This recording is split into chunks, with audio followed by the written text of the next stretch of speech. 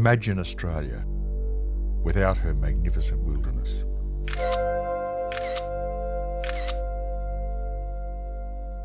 World Heritage listed landscapes, pushed to the brink.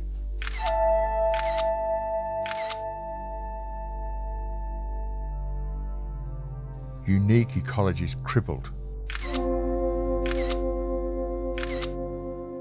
This is no fantasy, and it will be stark scientific reality if we don't act now. The enemy is BMAD, Bell-minor associated dieback. This is like a walking giant, making its way across our country, leaving a trail of death and destruction through our forests.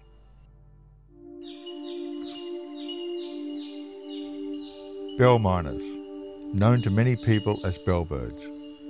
The sound of these small birds calling in the Australian bush brings back childhood memories for many of us.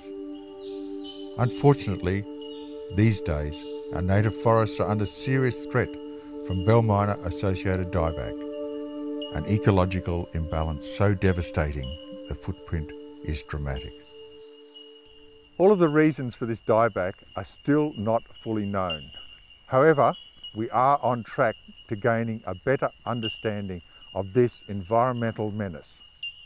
A pattern of cause and effect has been established, and it has become obvious that when the natural structure of a forest is disturbed, a chain of abnormal events are set in motion. A disturbed forest is quite often left with an open canopy, a sparse or absent mid-story, and subsequently a well-lit, dense understory. When the forest has susceptible tree species and the understory becomes dominated by a single plant species, such as the weed lantana, the stage is set for BMAD.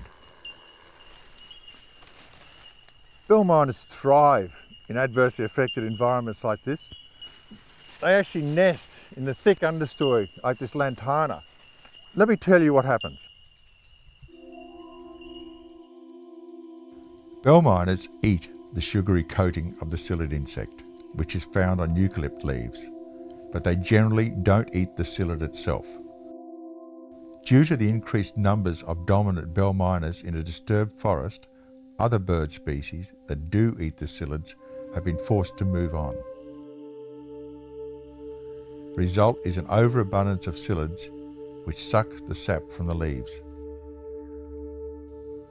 This causes the tree to repeatedly defoliate, which eventually kills the tree and ultimately the forest.